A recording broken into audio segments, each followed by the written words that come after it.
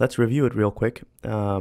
We had this try block where we're processing the files, and then we're catching any exceptions that can occur if the file is not found, or if there's an issue accessing the disk.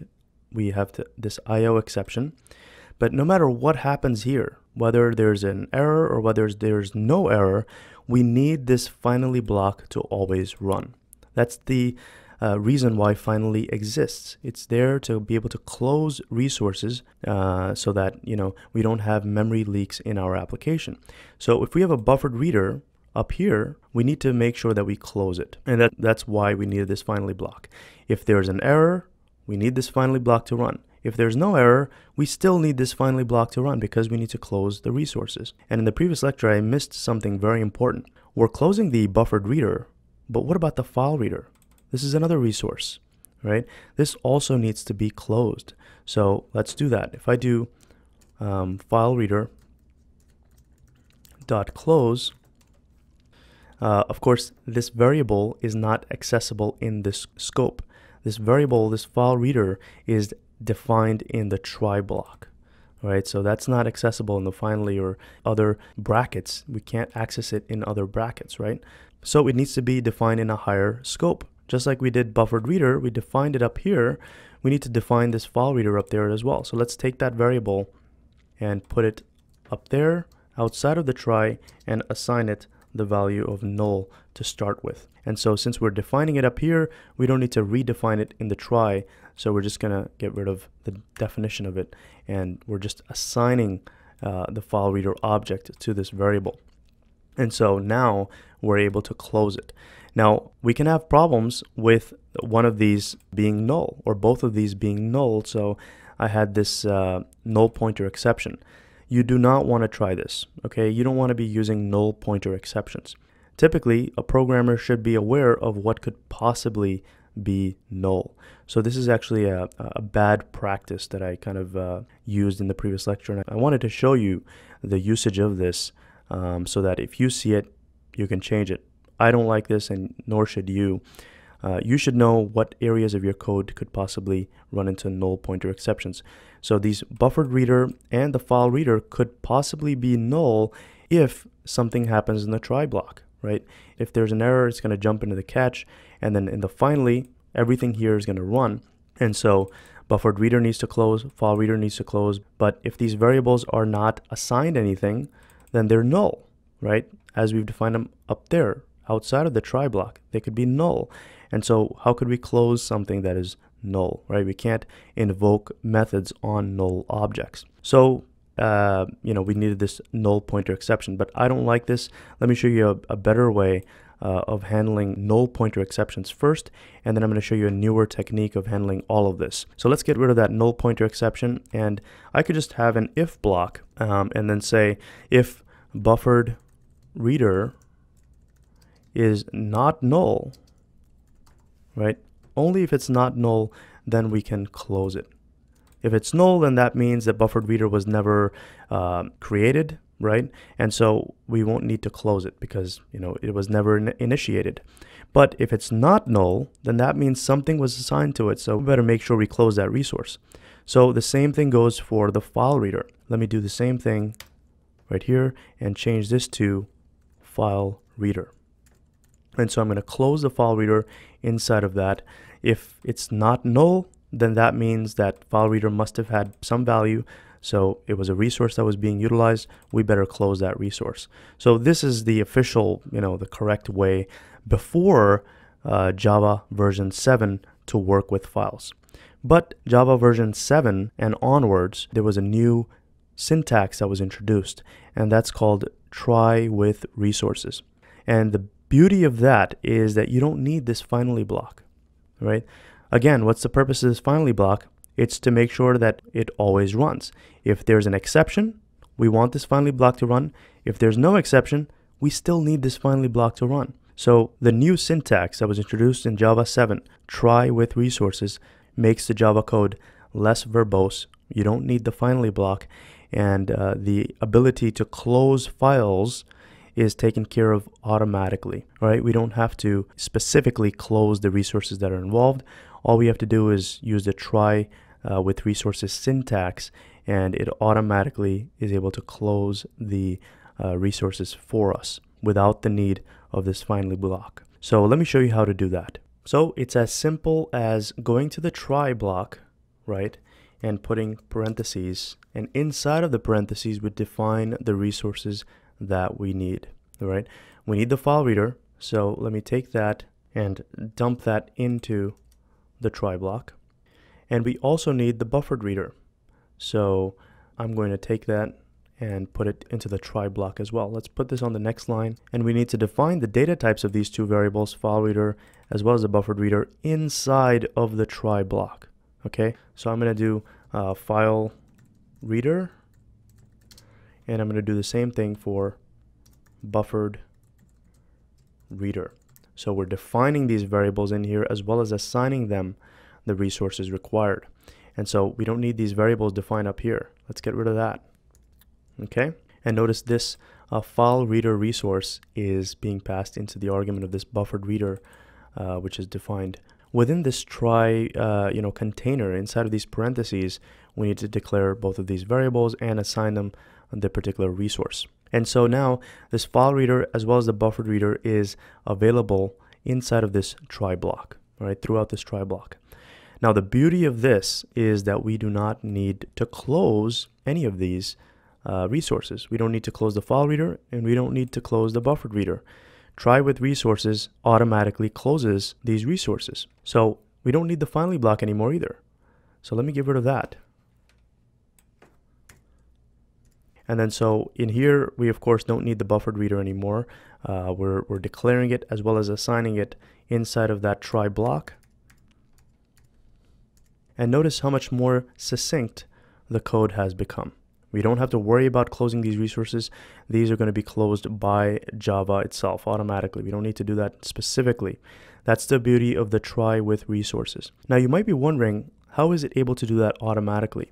Well, this is possible because of Java 7 features. This is a new feature that Java 7 included. You try to do this in Java 6 or before, it's not going to work. This only works in Java 7 onwards. And what they did was any class that implements an interface known as AutoCloseable can be used in this try with resources block. So I'll prove it to you. If you go to the file reader class definition, let's go there. Notice that it extends the input stream reader. Let's click on that, and notice that this class extends the reader. So let's go to that parent. The reader implements two interfaces, the readable interface and the closable interface. Now if you go to the closable interface, notice that this interface extends another interface, okay, and that is AutoCloseable. Now you might be new to this, but notice that we can extend interfaces. We had this closable interface that has just one method in there called close, okay, and this extends something called AutoCloseable, and this is the granddaddy of anything that's closable. It needs to be AutoCloseable. And notice the author, Josh Bloch, he introduced this interface in Java 1.7. And so if you hover your mouse onto AutoCloseable, it says an object that may hold resources such as a file or socket handle until it is closed. The close method of an AutoCloseable object is called automatically, okay, automatically when exiting a try with resources block. So the try with resources block was included as part of Java 1.7, and you can see the version that has this update. Java 1.7 onwards, the AutoCloseable interface allows things to be auto-closed when used with the try with resources block. So if we go to, let's close this, if you type Control-T while your mouse is on AutoCloseable, you'll notice that it brings up all of the classes that are implementing this interface. And we got the file system, file tree iterator, the input stream, output stream, all of these classes, there's a bunch of them. They all implement the closable interface because they have the close method. And so since they implement the closable interface, and that means they're also inheriting the behavior of the AutoCloseable. And so since AutoCloseable is going to help close things automatically when used with the try with resources block, all of those classes, let's open them up again, Control-T, all of these classes are auto-closable when the try with resources block is used. So you don't have to specifically call the close method on any of these guys. Okay, so it makes the syntax definitely a lot more reader friendly and just easier to work with. So let me close these extra classes that I've got opened. So moving forward, if you see older code that was written in Java 6 and you're able to upgrade to Java 7, you'll find that it's pretty straightforward to modify that code to work with try resources. You just have to take those resources and dump them into these parentheses of the try statement, and then you won't need to use the finally block. You could just eliminate the finally block completely if all it's doing is closing the resources that are auto-closable. Okay, so this is new syntax that I wanted to show you. It's pretty straightforward. It actually will make your life easier if you do it like this, rather than trying to figure out all of the scenarios that can happen when one of these objects is null and you have to close something and you have to check for whether it's null or not before you can close it. This makes programming in Java a lot easier. I really like this feature, and you should be using it if you are using Java 7 onwards. Another thing worth mentioning is that these classes, first of all, file reader and buffered reader, and I showed you all of those different classes that implement auto-closable. You can use them with the try with resources block as we're doing here, but you can create your own classes that implement the auto-closable interface, okay? And so those classes will be auto-closable too, so you can use them in this try with resources block without needing to use the finally block. Okay, let me prove it to you. Let's create a class. I'm going to create a new class here. Let's just call it application 2, and it's going to also have the main method in there. It's going to be a separate thing that we're going to test out. So outside of this application, if I create another class, we'll call it my class. Doesn't matter what you name it. I just want to implement the auto-closable interface like we're doing here. Okay, and I think I misspelled auto-closable, so I just need an E. And now we of course need to implement the method in auto-closable. Hover your mouse and it's going to ask us to add unimplemented methods. So let me click on that, and this is that method that this class is supposed to implement. So my class could be it could be going to the internet, connecting to the database, doing all sorts of things, but eventually we'd like it to close, so we implement the auto-closable interface, and we'd like to be able to use this instances of this class. We'd like to be able to close those resources automatically using the try with resources, and so that is the reason why I implemented auto-closable. So we must have some kind of close functionality. Let's say this goes to the internet, forms a network connection, and then forms a database connection. We need to close those network connections as well as those database connections. All that closing behavior should be inside of this close method for our class. So I'm just going to keep it simple and just say that it's going to say closing.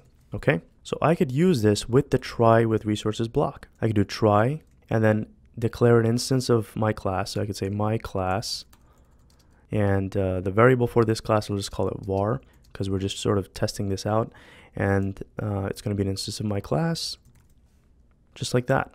And then we need the open and close brackets of the try.